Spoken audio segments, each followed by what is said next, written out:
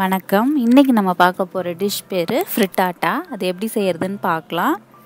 முதல்ல பேன் சூடு பண்ணிக்கோங்க. அதுக்கப்புறம் 1 டேபிள் ஸ்பூன் அளவுக்கு பட்டர் வெண்ணெய் ஆட் பண்ணிக்கோங்க. அது நல்லா மெல்ட் ஆகும்போது வெங்காயத்தை பொடி பொடியாவோ இல்லை தின் ஸ்லைசஸாவோ நம்ம நறுக்கிக்கலாம். நமக்கு வேணுங்கிற மாதிரி நறுக்கி 2 மீடியம் சைஸ் பெரிய வெங்காயம் நான் எடுத்திருக்கேன். அதை முதல்ல போட்டு நல்லா வதக்கிக்கலாம். ஓரளவுக்கு வெங்காயம் நல்லா டிரான்ஸ்பரண்ட்டாக வர்ற வரைக்கும் வதக்கிக்கணும்.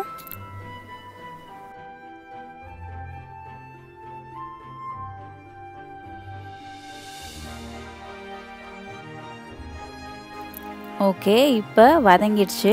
அடுத்து நான் 2 உருளைக்கிழங்கு தோல் சீவி நல்ல க்யூப்ஸாக கட் பண்ணி எடுத்திருக்கேன். அதையும் இதில் போட்டு வேணும்னா ஒரு சிட்டிகை அளவுக்கு உப்பு போட்டு நல்லா வதக்கணும். அது நல்லா வேகிற வரைக்கும் நம்ம நல்லா வதக்கணும். ஒரு ஃபோர்க் வச்சு நீங்கள் வதக்கினதுக்கப்புறம் அதில் வச்சு பார்த்தீங்கன்னா நல்லா பட்டர் மாதிரி இறங்குச்சுன்னா அது வதங்கிடுச்சுன்னு அர்த்தம்.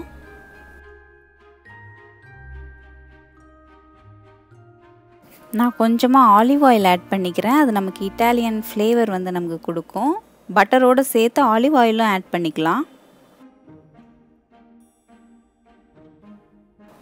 இப்போது உருளைக்கிழங்கு நல்லா வதங்கிடுச்சு. அடுத்து நான் ஒரு ½ கேப்சிகம் அப்புறம் ஒரு சின்ன டொமேட்டோ 2 மட்டும் ஆட் பண்ணிக்கிறேன்.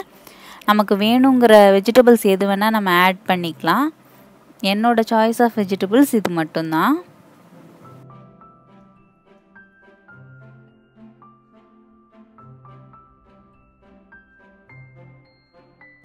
காயெல்லாம் நல்லா வதங்கினதுக்கப்புறம் பெப்பர் பவுடர் கொஞ்சம், அதுக்கப்புறம் சில்லி ஃப்ளேக்ஸ் கொஞ்சம், 2 காரத்துக்கு நமக்கு தகுந்த மாதிரி ஆட் பண்ணிவிட்டு வதக்கிக்கணும். சால்ட் ஒரு பிஞ்ச் போட்டால் போதும். ஏன்னா நம்ம இதுக்கப்புறம் எக்கு சேர்க்க போகிறோம். அதில் நான் சால்ட் போட்டு தான் வச்சுருக்கேன்.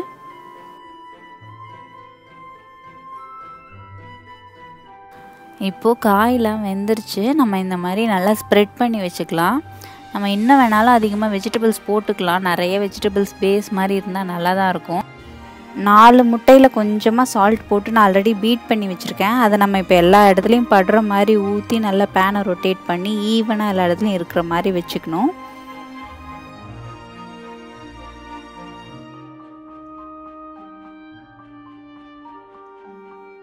இப்போது நம்ம மேலே சீஸ் கொஞ்சம் வச்சுக்கலாம்.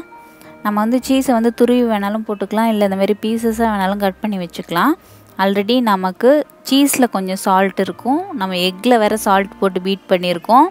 அதுக்கப்புறம் வெஜிடபிள்ஸ்லேயும் நான் லைட்டாக ஒரு பிஞ்ச் சால்ட் போட்டு தான் வதக்கினேன். இது எல்லாத்துக்கும் தகுந்த மாதிரி தான் நம்ம போட்டுக்கணும். எடுத்த உடனே நிறைய போட்டோம்னா ரொம்ப உப்பு கரிச்சிரும். அது மட்டும் கொஞ்சம் பார்த்து போட்டுக்கோங்க. நம்ம பேனுக்கு தகுந்த மாதிரி ஒரு மூடி போட்டு மூடி வச்சிடலாம். ஓகே, இப்போ 5 மினிட்ஸ் ஆகிடுச்சு. இந்த மாதிரி சைடில் நீங்கள் பண்ணி பார்த்தீங்கன்னா அழகாக அது எடுத்துகிட்டு வரும். அப்போ நமக்கு ரெடி ஆயிடுச்சுன்னு அர்த்தம். அடுப்பை இது வரைக்கும் சிம்மில் மட்டும்தான் வச்சுருக்கணும். சீஸ்லாம் மெல்ட் ஆகி எவ்வளோ அழகாக இருக்குது பாருங்கள். நான் இப்போ லைட்டாக மேலே ஹர்ப்ஸ் இந்த ஆரிகானோ அந்த மாதிரி போடுறேன். உங்கள்கிட்ட இருந்தால் போட்டுக்கலாம், இல்லைன்னா விட்டுறலாம்.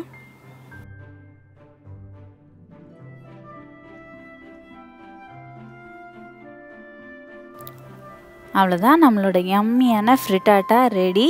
நம்ம சர்வ் பண்ண வேண்டியதான். கண்டிப்பாக ட்ரை பண்ணி பாருங்கள். உடம்புக்கும் ஹெல்த்தி, குழந்தைங்களுக்கும் ரொம்ப ரொம்ப பிடிக்கும். ட்ரை பண்ணி பார்த்துட்டு எப்படி இருக்குன்னு சொல்லுங்கள். மறக்காமல் நம்ம சேனலை சப்ஸ்கிரைப் பண்ணுங்கள். Thank you guys.